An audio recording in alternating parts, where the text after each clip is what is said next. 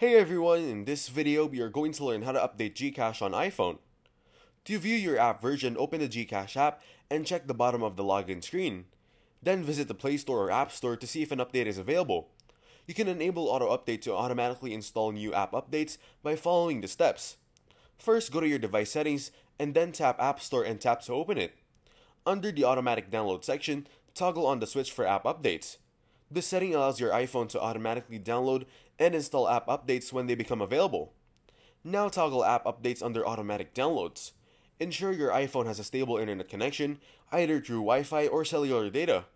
Also, making sure to keep your iPhone's iOS updated can also help improve app performance and security. I hope you learned something new today. Don't forget to like and subscribe for more content.